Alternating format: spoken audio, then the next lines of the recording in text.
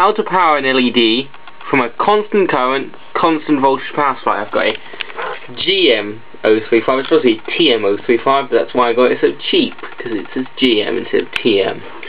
Anyway, it's a regulated DC power supply.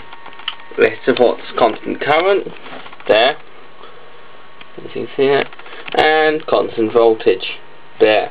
And if current exceeds the constant current set point, it switches over to constant current, and if voltage exceeds the constant voltage set point, it switches over to constant voltage. So it's constant current, constant voltage power supply.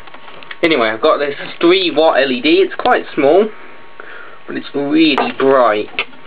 Plugged into the terminals, turn it on, and it's set to 0 amps, so LED doesn't really light. What you need to do is you need to adjust the voltage until you get about 5 volts. Let's say it's about 5 volts. Now let's just protect the LED in case the current does go too high. And then you want to increase the current until the LED starts to light. There you go. And if you find at any point it switched to constant voltage, then you need to increase the voltage, but that is it running at 600 milliamps, which is it's rated for 650.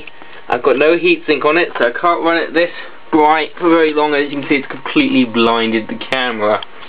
Let's turn the lights out in the room. Everything. So that's how to light an LED from a constant current, constant voltage power supply.